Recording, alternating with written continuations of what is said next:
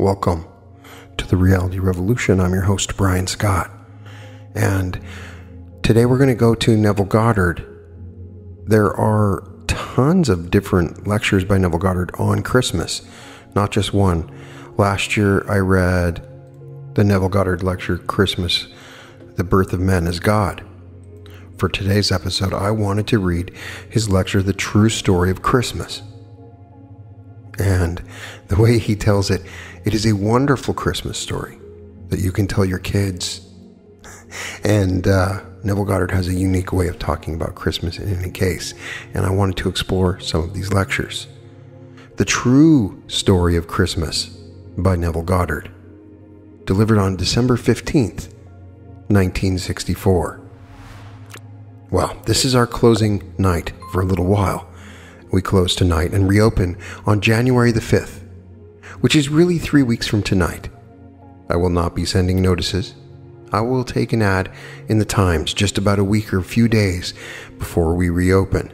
So do not expect a notice and titles. It will be appropriate, the title and the subject, when we reopen. Because I am not speaking beyond tonight. And this is the Christmas season. I would like to tell you the story of Christmas. The true story, not as hundreds of millions of people really believe it. For 10 days from today, hundreds of millions will celebrate Christmas, and they will think in terms of some being who was born 2,000 years ago in some strange and unique manner. And that is true, but not as the story is told. Any attempt by theologians to equate faith with historical information or scientific facts or philosophic, I would say speculation, is bankrupt. That is not the story of the birth of Christ. When Christ is formed in us, he is born. We are the cocoon, as it were. We are the egg in which Christ is being formed. And when he's formed, at that very moment, when he's formed, and the time is fulfilled, when it is alive, it is awakened. It is our very self. And we come out and we are born. This is the story. I wouldn't care if the whole vast world rose in opposition. I am only telling you what I know from experience. This is not theory. I am not speculating. And so any attempt to put it into any other form is folly. It isn't so at all. Everyone in this world is simply being formed into Christ Jesus, and Christ Jesus is the image of the invisible God. It takes all the pains and then the sufferings of the world to produce it. And when it's completely formed in us, at that moment, then it comes out. Now, let the churches this coming fortnight be bursting to overflowing. It makes no difference. It's good. Let them hear it even though it's distorted. Let all the priesthoods of the world tell their story in a distorted manner. It's perfectly all right. But I'll tell you, the few that are here, how it really takes place.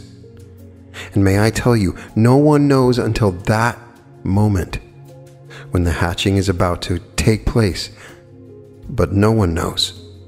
I will tell you this night and tell you in detail in the hope that you'll remember it. But when it happens, it is so startling, so bewildering, you will forget. But not really. Something in the depths of your soul will know what is taking place. And then you will simply return to the outer scripture and read it for confirmation of the experiences that you have just had. It will come in the most wonderful manner. You're told in Scripture that it came so suddenly and unexpectedly in an unobserved inn. The inn was completely unobserved. No one knew that something great would take place in this inn, and no one knew that the occupant of the inn was selected that moment in time. And here, you make a journey from wherever you are living. So you are living wherever you are. That's home. That's base. And for reasons that you need not explain, you make a journey. The Scripture tells you that they went off because it was decreed they should pay all taxes. And at that moment came this moment of delivery. Well, paying taxes, we all pay taxes. It's been going on forever. So if you go from here on a journey, it's a vacation. If you go to visit a friend, if you go on a business jaunt, whatever you do, it's removed from where you are, and you invariably stop at an inn. You may call it a hotel, call it a motel today, call it a friend's home. I don't care what you call it. It is that you are removed from where you were. And so you make your journey physically, and you retire quite normally in a simple inn, not knowing that this is the moment for you to be delivered of that which has been formed in you, your very being.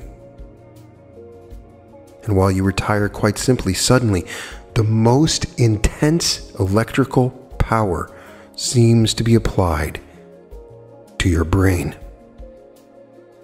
You have never felt anything in this world like it. Here, you begin to awaken and awaken and awaken. And then you are completely awake as you've never in your life been awake before. I think I'm awake now. I see you.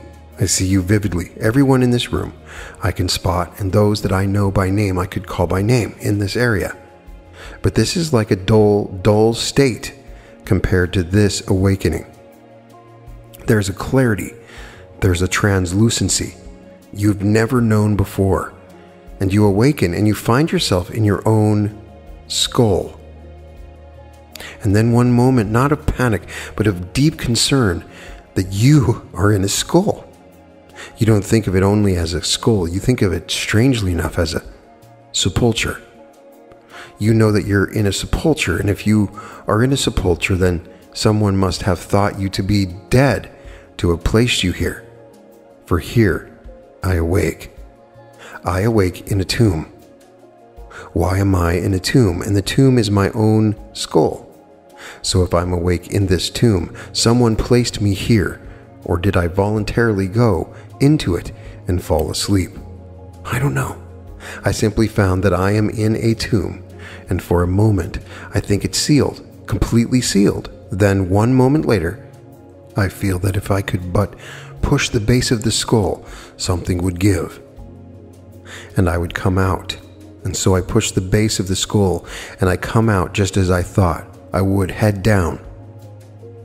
When I start moving out myself, pushing myself out, then I pull the remaining portion of me out, and there I am.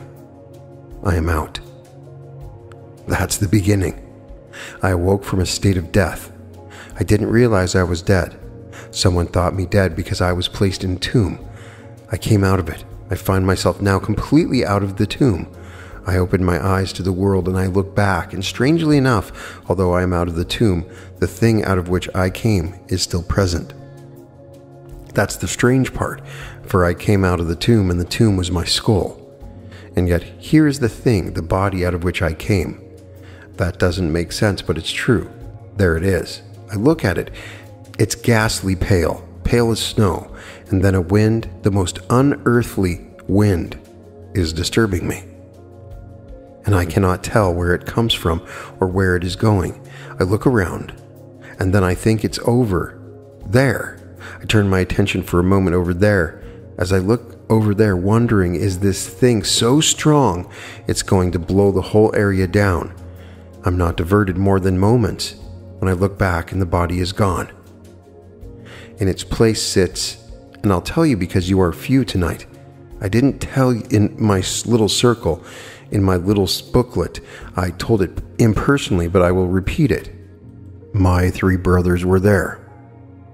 I say this to you tonight for a purpose. My 3 brothers were present. The oldest, called Cecil, was at the head. The second, called Victor, was at the right foot, and the third, called Lawrence, was at the left foot. They heard the same wind that I heard, but they didn't see me. They couldn't see me. I could see every thought that they had entertained. My vision was so clear that they couldn't think unless it became objective to me. Everything they thought I saw, that's what I was at that moment. They couldn't see me for one moment. Lawrence, my 3rd brother, was the most disturbed, and he went off to see where the wind was coming from.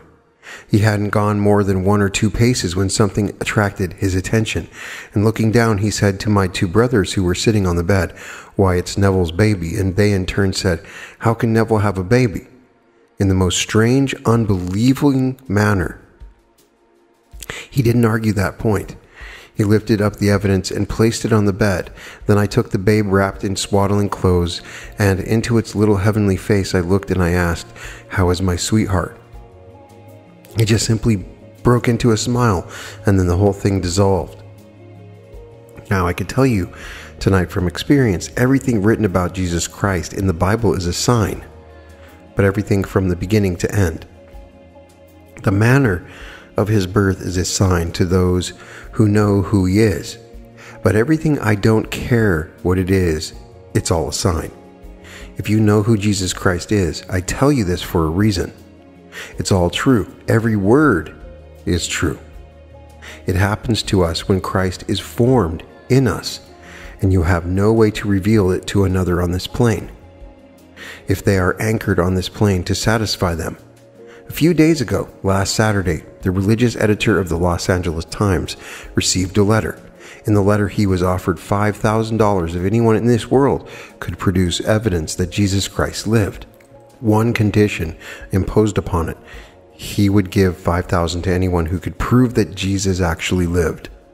But you cannot produce any book, any writing and evidence.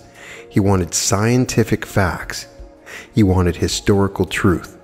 As he considers historical truth, not even philosophic speculation, just scientific facts, archaeological facts.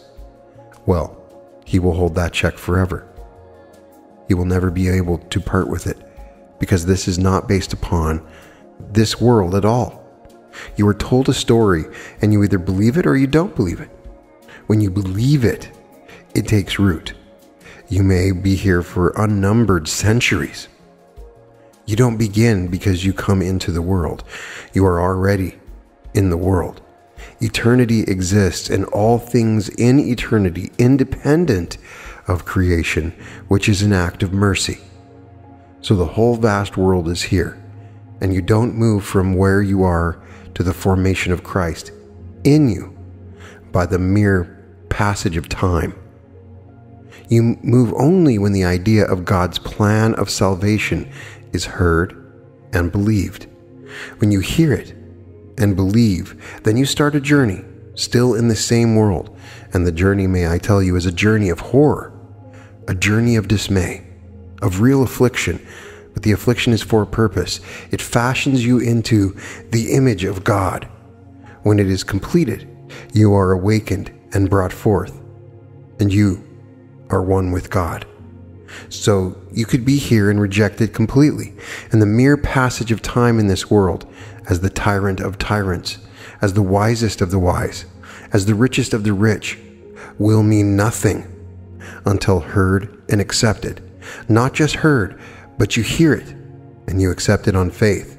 You can have no proof in this world based upon scientific facts. So I stand before you to plant the seed. I tell you, it is true. Everything that happened in my world is recorded in Scripture. This is a sign, you are told. A sign? What sign? That something has happened, that a Savior was born. What Savior? Well, the only Savior mentioned in Scripture is God. He has moved to a higher level of his own being. His creative power came into the world of death, personified as a man, and the whole vast world takes the personification and worships it. And that's not it at all. Hasn't a thing to do with the personification. It's His creative power buried in us in the world of death when He tells a story, and we hear it and we believe it. Those who believe it have accepted the seed, which is the seed of God, and then we come out. For this remains, the whole vast world of death remains. Everything here is part forever of the eternal structure of the world, and He simply plants His seed upon man and lets it grow, if it is accepted. I hope you will accept it. I tell you, every word I have told you is true. The child in my hand is a fact. I can feel it now. I can see its face now. I can see the entire picture from beginning to end as this power took place in my brain and awoke me from a long, long sleep. Then I found myself in the sepulchre. I came out. As I came out, I looked back, and that out of which I emerged was a ghastly pale, as told in Scripture. And here was the evidence of my birth in the form of a child, and those who witnessed the sign couldn't see the twice-born man. Now, how could I prove to anyone, save in faith, that I've experienced it? Well, let me tell you a story. You and I speak of death. It's obvious things die at every moment of time. You and I have gone to funerals and we've said goodbye to friends that we hope we will see. But we hope. We speak of the cold hand of death. We speak of the jaws of death. We speak of the king of terrors. And people speak, oh well, all right. That's just some poetical expression. Is that really true? Is there such a thing as hand of death? Well, let me share with you an experience. It took place 6 years ago. We were living then on El Camino. It's a little street just at the end of the strip, north of the strip. One morning, my wife said to me when we met for brunch, I had the strangest experience this morning. She said, I woke and I sat up in bed, and then you came into the room and you sat on the bed. And then as you sat on the bed, a hand came out of nowhere and a hand grasped my hand. I didn't see the face of the hand. I didn't see what possessed the hand. It was just a hand, and it held me in a firm grip. Then you looked up seemingly at the body where the hand was attached, and you said, oh, my friend death. And then I said to you, but I don't want to die. And I said, are you afraid to die? And she said, no, I'm not afraid to die, but I don't want to die now. Then I said, all right, if you don't want to die now, all right. And the two hands disengaged, and she returned to her normal state here. May I tell you, at that time in her life 6 years ago, she felt quite low in spirits, quite low physically, and really entertained the thought that she would make, in the not-too-distant future, her exit from this world. So the hand of death is not, as the world thinks, some wonderful poetical figure of speech. God is man, and everything in this world is personified as man. Yes, even death, but everything in this world. And I knew him well, and that was before I had the experience of being born from above. I would have to have known him well to reach the point where I could be born from above, for every man goes through death after death after death in this world, having accepted the idea that he would come out as God. And so I saw what I called my friend. I knew him so well. So here I tell you everything in Scripture is true. The story of Christmas is a true story, but not as hundreds of millions will be told it 10 days from today. They will be told that some unique experience took place 2,000 years ago. And they'll be told that it was something that happened in a natural thing, like a man not knowing a woman and the woman having a child through her womb. Christ is not born that way. Christ is formed in the skull of man. You and I are born naturally in this world from the womb of woman. But Christ in us is being formed by our life in this world, fashioned and shaped into the image of the invisible God. And when it's perfect, but really perfect, then it awakens, and it's you, and you are Christ. And we're all gathered together into one body, and that body is Jesus Christ. You are Jesus Christ. the being formed into the likeness of Jesus Christ. And when you are completely perfect, you are extracted from the skull and brought into the body of Jesus Christ. So if I say I stood in his presence, what presence? The presence of the risen Christ. Jesus appeared, this universal humanity, and I saw his form. And it is man. He embraced me when I knew who he was, for he asked me a simple question: what is the greatest thing in this world? I answered, after stating faith and hope, I said, love, the greatest of all is love. And then love embraced me. Now, may I tell you, when John wrote those words in the epistles of John, he wasn't speculating whoever John was. I believe the character, which is not really Lazarus, it's called Lazarus, the one who'd experienced the restoration from death. That was Lazarus. But whoever wrote the epistle, when he said God is love, I tell you, he didn't speculate. This was not his conclusion after he thought in some philosophical manner. This was revelation when God revealed himself. I didn't know that God, I heard it, but I didn't know that God was actually love, infinite love, until he unveiled himself before me. So when I brought into his presence and stood in his presence, I couldn't think of anything but love, infinite love. Here, when he asked me the question, and I answered, as he intended that I should, and he embraced me, I became one with the body of love. And may I tell you, from that day to this, I am never divorced from it. I am in the Father, and the Father in me, even though he sent me to do what I'm doing. As Paul made his statement to the Philippians, he said, whether I should depart from this world and be one with Christ or remain, he didn't know. But he had no choice. He said there was a work to be done. This is the first chapter of Philippians, verse 23. And there's a job to be done while he was in the body. He thought he had to remain in the body to complete the work and tell the world, but his longing was to depart from this world and to be one with Christ. For having felt the ecstasy, who on earth could find anything comparable to it? There's nothing here that compares to it. And you long to be one with that which you felt. You're still with it, but you're insulated because you're still wearing this body. And he uses the word while in the body. And so, I am in the body, said he, and I long to depart from this world and be one with Christ, but there is a job to be done while still in the body. So anyone who has had the experience, they cannot for one moment find anything in this world that holds them, that interests them to the point where they want to succeed in it. They really don't. I'm speaking from experience. I can't conceive of anything in this world that I have as an objective, really, save for individuals, but I don't have an objective for myself beyond that.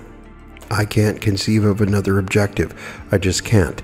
And so I will take anyone's request and hear it, and I'm quite confident it will work. I am confident that every request, if I hear it and accept it, it'll come to pass.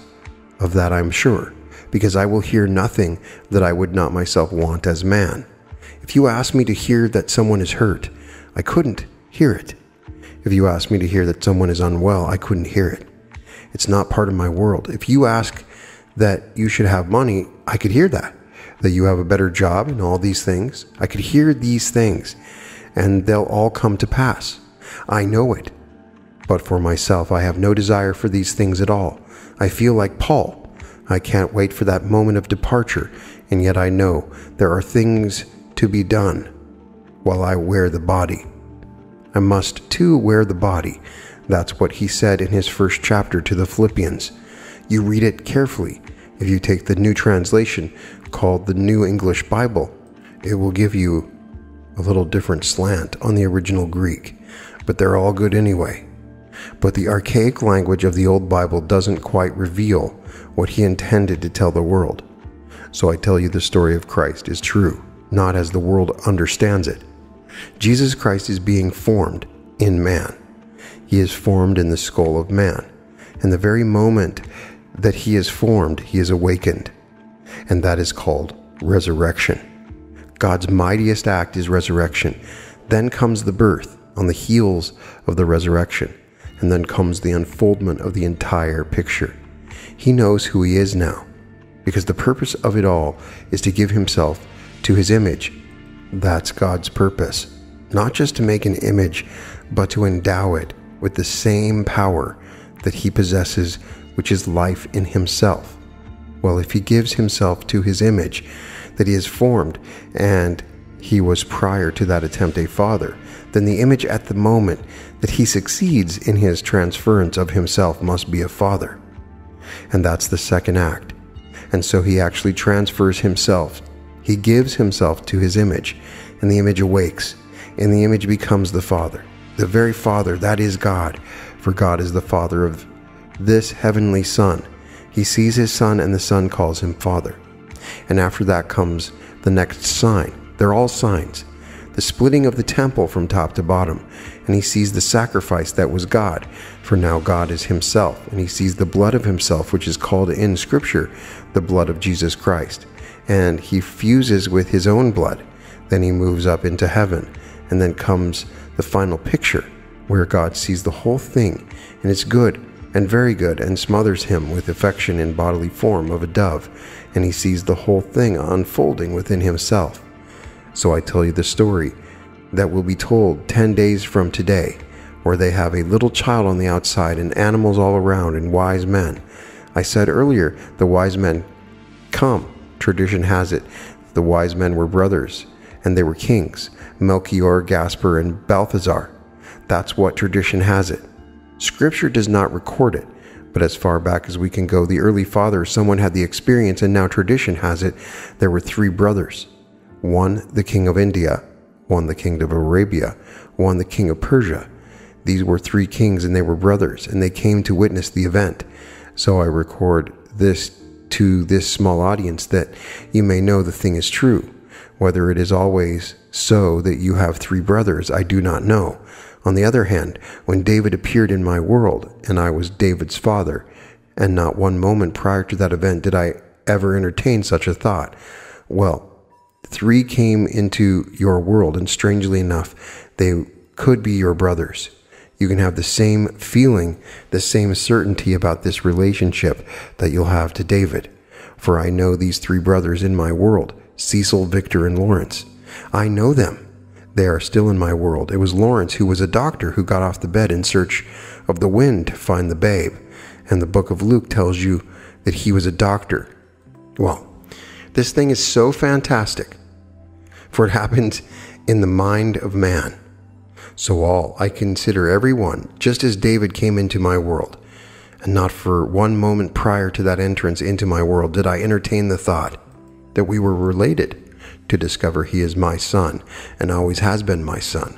Then these brothers that I would know now, if you don't have brothers, it could happen tonight, and 3 who would come into your world would have the same sense of relationship that my 3 earthly brothers have to me. I'm only suggesting that. I do not know that from experience, but I do know that when David came, I had no sense of uncertainty about the relationship. And so when these 3 men came into your world, whether you have brothers here in this world or not, they will to you be like 3 brothers. For somewhere along the centuries back, they felt 3 wise men were brothers, and they called them Gaspar, and they called them Melchior and Balthazar, and said there were 3 kings who were brothers. So I leave it with you to do what you will from this. But the story of Christmas is a true story, eternally true. And when you've had the experience and you make your departure from this world, you'll leave it just as it is, having told your story. I can't conceive, as Paul said in his letter to the Philippians, he wanted so much to make his exit on the heels of the experience, but he could not. He had to wait, wearing a body tied to this earth, to tell the story to all who would hear it and would accept it, but eagerly awaiting for his departure. For as far as he was concerned, the race was over. The fight was over. He kept the faith, 2 Timothy 4:7. He heard it somewhere along the way, so don't think for one moment that this story took place once and forever 2,000 years ago. It is ever taking place every moment of time, the world over. May I tell you that the story of the Bible, this is sacred history. It's not secular history. You begin with Abraham and come all the way through the entire line. Read the 11th chapter of the book of Hebrews, and these are the characters that are eternal in you. And whether someone believes it or not, until you accept this story, it doesn't matter what you do or accomplish in this world. There's no record of any Buddha or Confucius or a Plato or an Aristotle or a Socrates or a Karl Marx or a Hitler. These are not mentioned in the sacred history. None of these characters are mentioned, only from Abraham through to the end of the prophets, and Jesus Christ is the fulfillment of the entire picture. The Old Testament ends upon the note of expectancy, and the New Testament begins on the note of fulfillment, and the two are one. You can't separate them. The old and the new are one. You can't interpret one without the other. The only new one interprets the old, and the old expects the new, and here is your story. So everyone in this world has it, but it's not fertilized. Inwoven into man is the story. He hears it, and the hearing would fertilize it if accepted. If he doesn't accept it, it bounces off. He remains in the world and moves from state to state to state, and makes every effort to anchor himself here forever. And they do today, trying to live physically for an extra 100 years and vegetate. When I think of these lovely fellows that have lived so beautifully in this world, I think of Winston Churchill. Here is a perfectly marvelous, wonderful fellow. He's done such a marvelous job in the world, but at 90 the body shows its age, and here, well, he's not Churchill that you and I knew.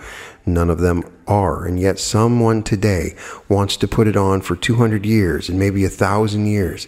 If you lived 1 billion years and Christ was not formed within you, it wouldn't really matter. Christ has to be formed in man, and Christ is the image of the invisible God. When formed, he awakens his image and gives to his image himself, and calls his image his son. He is declared son. Why? Through his resurrection from the dead. You can't quite grasp it in a way. But when you find yourself waking in your skull and know what it is, it's not just a skull, it's a sepulcher. So that lovely thought, were you there when they crucified my Lord? May I tell you, you can answer, yes, I was there. Were you there when they placed him in the tomb? Yes, you were there. Do you know where the tomb is? Maybe that you don't know. May I tell you, the Bible tells you. Well, some call it Golgotha, and others call it Calvary, and so others call it the place of the skull. Well, then I must go and awaken my Lord, for they took my Lord, and they crucified him on the place of the skull.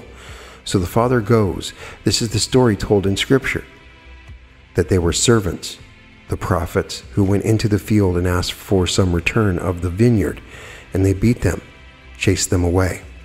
Then he sent other prophets, and they beat those and threw them out. Then he sent his Son, his creative power, and they said, now he is the heir. Let us kill him, for the whole thing will be ours if we kill him.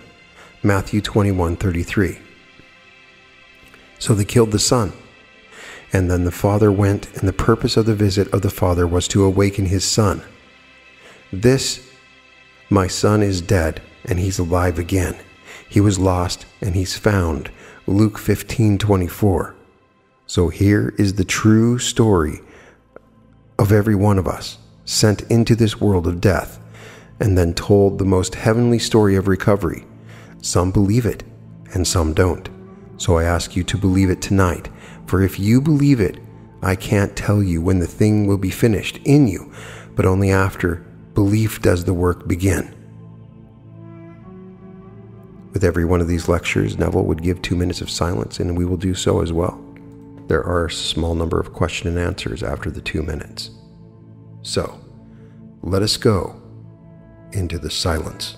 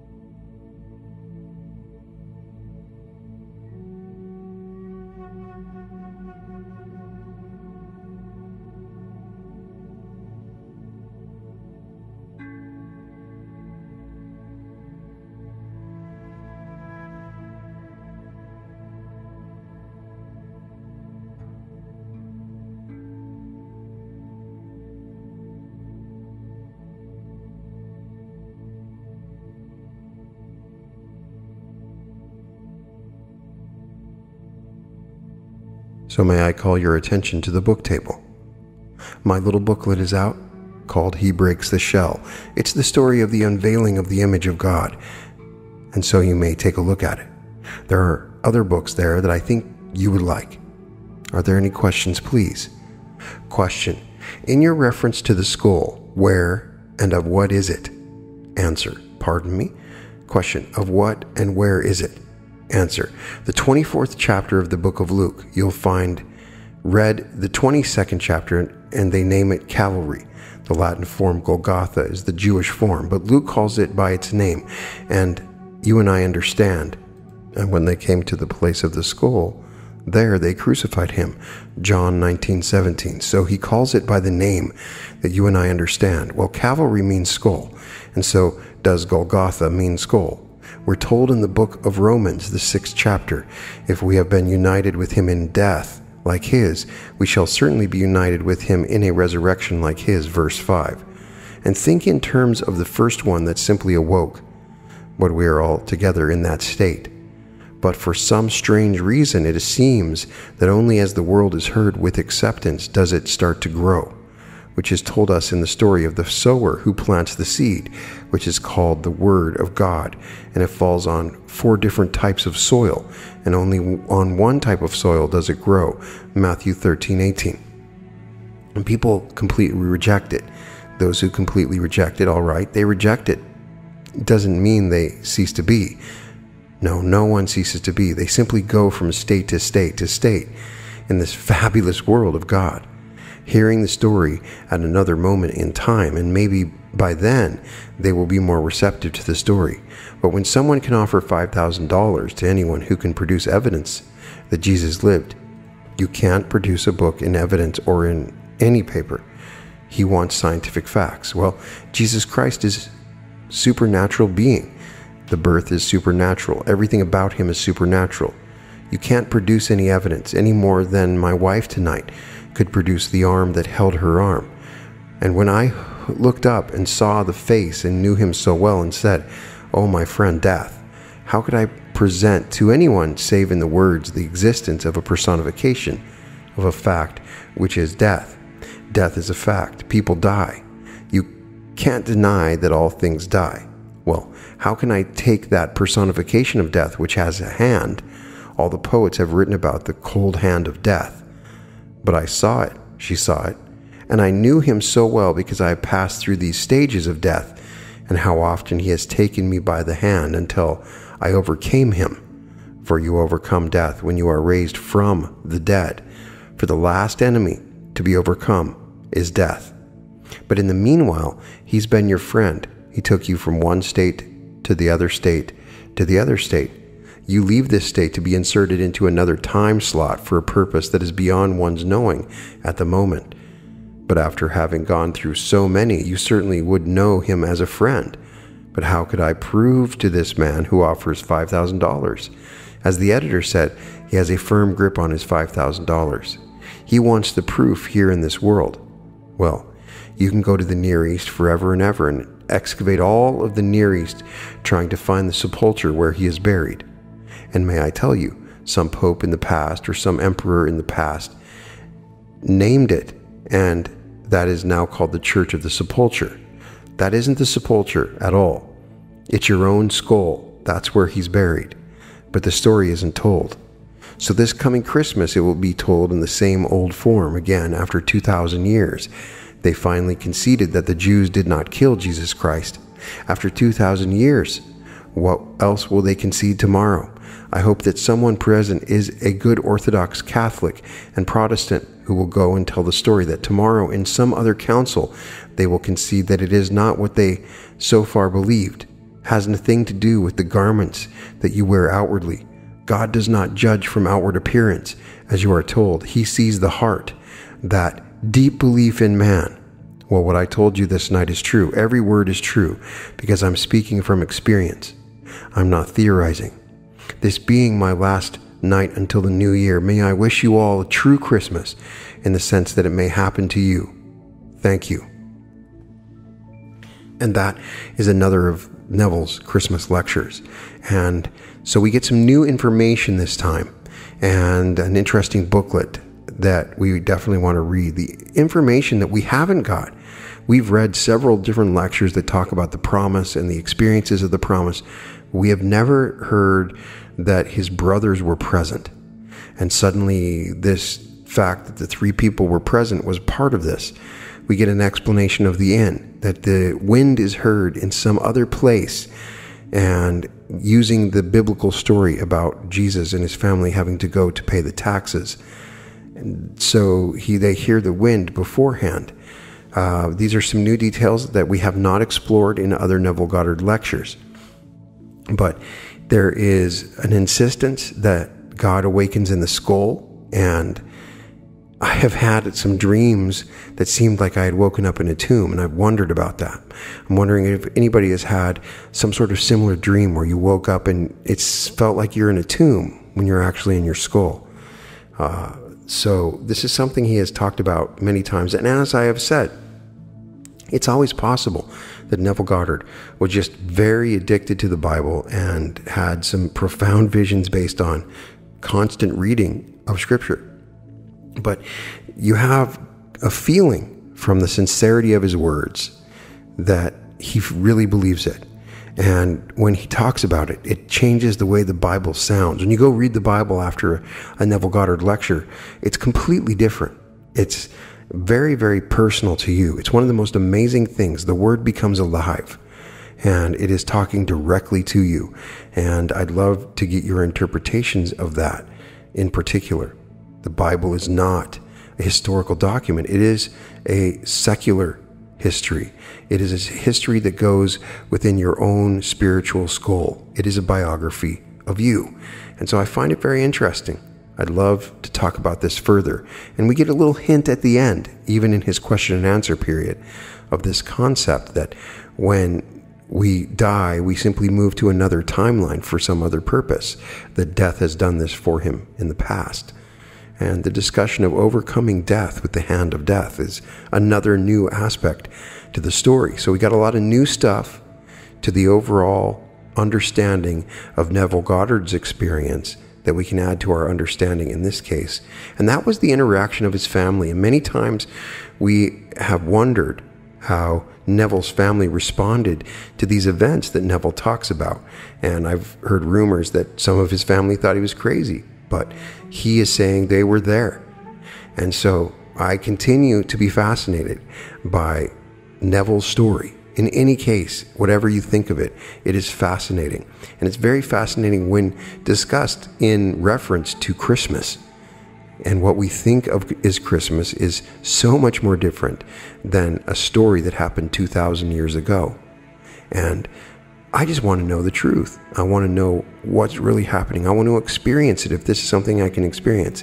And it's implied in this lecture that we can get closer to it by using our imagination, that we can move towards it when we start to believe in this story. We can get stuck here forever. So there is an aspect to this lecture that implies we have some control over it, that we can move towards this awakening in our own spiritual discovery. And I continue to read for hints and clues from Neville's stuff to find out more about that. In any case, all episodes of The Reality Revolution can be found at therealityrevolution.com.